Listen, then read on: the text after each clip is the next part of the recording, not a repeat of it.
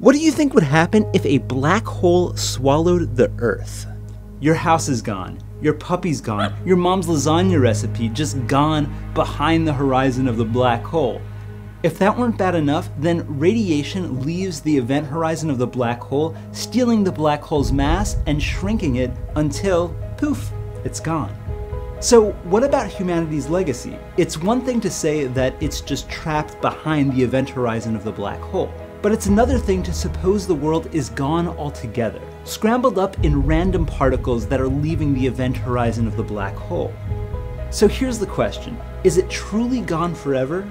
From the evaporated remains of the black hole, could you ever really reconstruct the knowledge of humanity?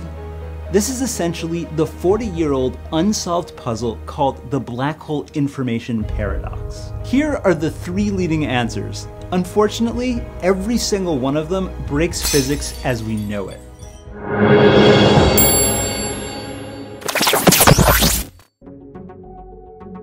So humanity's legacy and your mom's lasagna recipe are trapped behind the black hole's event horizon. And for them to escape the intense pull of the black hole, they would actually have to travel faster than the speed of light. In normal everyday life, that can't happen. That's an Einstein no-no, because if you could somehow surpass the speed of light, then your clock would actually start moving backwards and you could go back in time, possibly changing the past. But maybe the physics in a black hole is special. If things could travel faster than the speed of light in there, then maybe information could escape somehow. What if the Earth never actually fell into the black hole?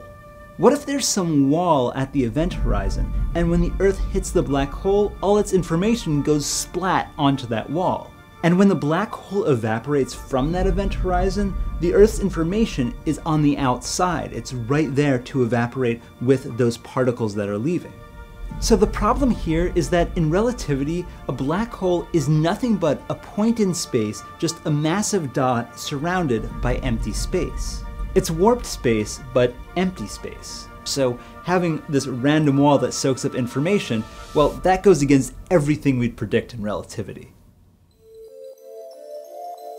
Okay, so what if all the information from humanity is simply just gone? Here's the problem with information loss. When you send information in a phone call or a text or an email, what are you sending? You're sending energy. Energy and information are tied to each other. Losing information actually means losing energy. And if there's one rule that holds the universe together, it's conservation of energy. If you get rid of that, then things could just disappear without warning. So what would actually happen to our legacy if a black hole ate the Earth? Physicists are using the Event Horizon Telescope to look at the event horizon of the supermassive black hole at the center of our galaxy.